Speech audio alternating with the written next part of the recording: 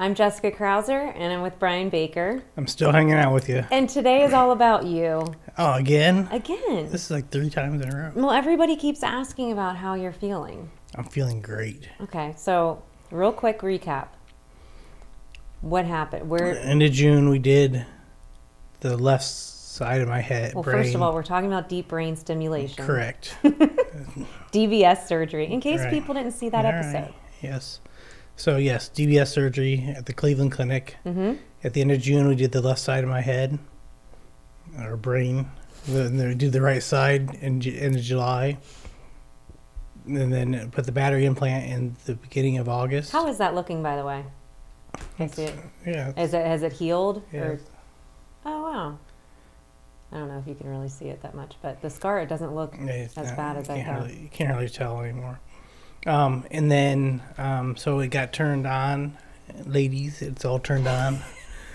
I'm all turned on for you.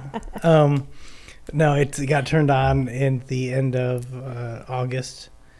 And then I went back for my second programming last Monday. Wait, but so when they do turn it on, do they program you? Yeah, they program you. It's like a 4-hour session. You go in and they you go in without medication. They kind of see what the parameters are, like how much amplitude they can put towards each side. Test it out. Then you take your medication, and then they test it again to see how much. While you're all there. Yeah. Okay. How was that process? It wasn't as bad as I had thought it was going to be. But 4 hours? It was a little bit shorter than 4 hours. The funny part was on the way home, my medication kicked in more than it had while I was in the and so I guess I started getting really bad dyskinesia on my right side. My son had never seen anybody with real bad dyskinesia, so he's like, take a breath, what's going, like he's like freaking out. I'm like, just hand me the remote and let me turn it down. So okay, so you were turned on, the level that you were on was too high for the medication that you right. took. Okay, so now it's a balancing act, like I said before, of balancing out how much medication versus how much stimulation. so how much medication are you on now? Did you get to back off any? Yeah, so I'm down to 1/3 of what I was on before. So they've Wow. taken 2 pills 4 times a day away from me. Okay, so what does that leave you with then? 1 pill 4 times a day. That's great. Yeah. So and we can take that down a lower dose too if I get to that point. So hopefully we'll do that too. But right now it's just, like I said, I went for the second programming. Everything's going as smooth as it can go.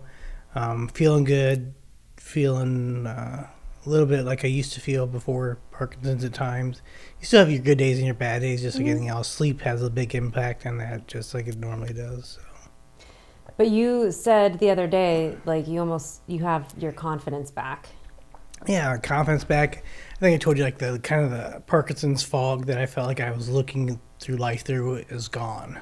As soon as they turn it on, like it just went like the What do you cloud, mean? the cloudiness, it kind of clogs it. And Yeah? I did notice I didn't know I had it at Until it the was time gone. until it was gone. I'm like, wait a minute, why am I seeing so much more clear? Like, why is my thinking coming back so much more? That's good. I didn't know that would happen. I don't know that it was supposed to. When I talked to the surgeon, actually he ran into my surgeon after the second programming, and I told him about that. He's like, nobody's ever told me that before. I was like, yeah, it's like, maybe I'm just special. Maybe. So what are some of the significant improvements that you noticed?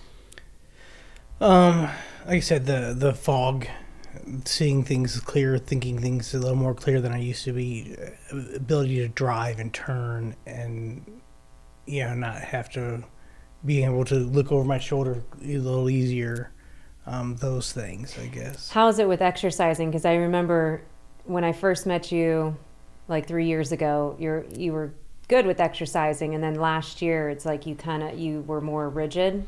Yeah, I'm still working. helping? So now I think a lot of it is reprogramming the brain to do things. So I'm so used to freezing up when I'm trying to run in place or whatever, like stuff like that. Reprogramming, like, no, you don't have to. Yeah. And it's the same thing you would do. Doing the same things. Trying to break bad habits, I guess I should say.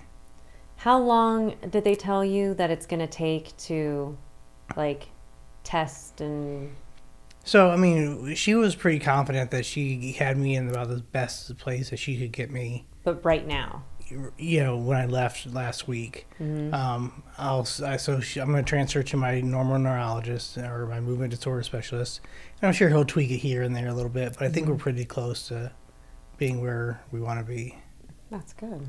I think so. How do you feel? I feel good. Like I said, for the most part, I feel really good. Like I said, sleep still impacts me if I don't sleep good, just like anybody else. Yeah. But with Parkinson's, it seems to make a big difference. But I've been sleeping better. I've been moving better. I've had a lot more energy. I definitely am not as lethargic or fatigued at the end of the day, at the middle of the day or end of the day. So like That's good.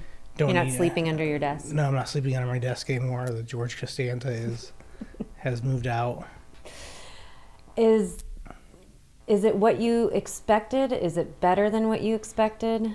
It's not a cure, and I gotta keep telling myself that because you get your hopes up and you get caught in this never dreamland. But it's what I expected. It's what I kind of was told by Steve and Roz what to expect, and other people that have had the DBS surgery. So I think I've gotten what I've expected out of it. I think it can get a little bit better. So we're gonna slowly work and get there. What was one of your worst symptoms that you were dealing with most recently that you feel like has improved or hasn't? Well, like I'd always talk about my foot, my toes raising, and every morning I'd have to walk on the side of my foot because my big toe would raise up so much. It basically, and I haven't had that happen one time since being turned on. Wow, that's great. Yeah. So now that it's happened, is it almost like you forget what it was like before that? Yeah, because it's like sometimes I'll think you wake up in the morning like, oh, I got to do that, and you're like, no, it doesn't hurt to walk on your normal foot, your foot normally. So it's like I said, sometimes it's just breaking habits we've got into with the Parkinson's, having the Parkinson's, like getting up in the morning and having that kind of little hobble in your step or shuffle in your foot, and it's like, no, I don't need to do that. Oh. So how long do they tell you to give it, like with programming and tweaking? I mean, I think everybody says it's a 4 to 6 month period. I think to after you're turned on. After you're turned on, I think. I think I'm ahead of the game right now. I know other people have had significant issues with the programming, and part of it is so I've never had the tremors really bad. I never really had a bad tremor.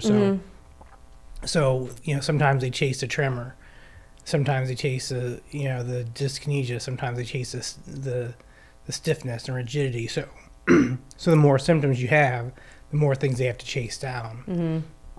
So with me not having a tremor, I think that helps a little bit because they're not having to chase that, at least right now. Yeah. Is your head still itchy? It is. I got my hair cut the other day and it started itching again. I was going to say, it's like fully grown back in. You can't see that spot that you chopped off. No. It's good.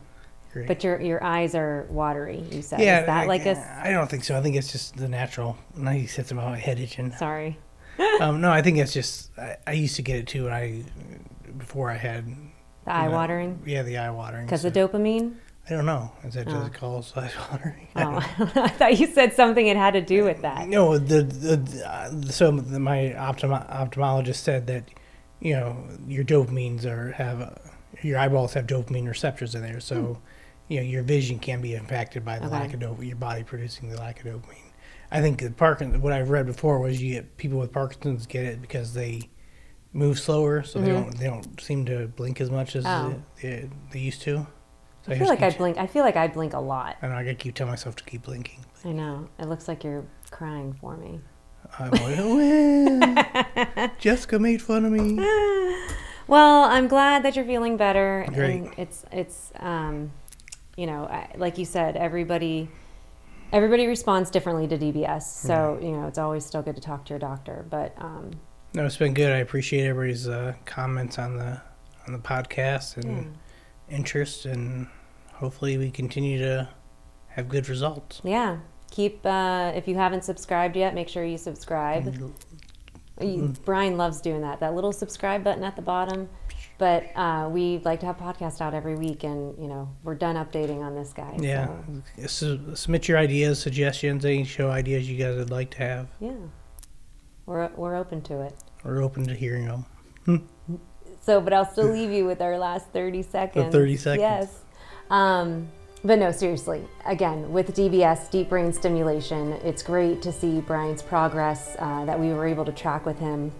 And thank you for being so open about doing so over the course of the past few months. But if you or you know somebody who is interested, like always, do your research, talk to your physician, and see what's best for you.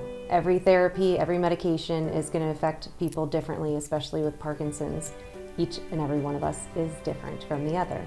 So do your research, talk to your doctor, and tune in to us next time. Thanks.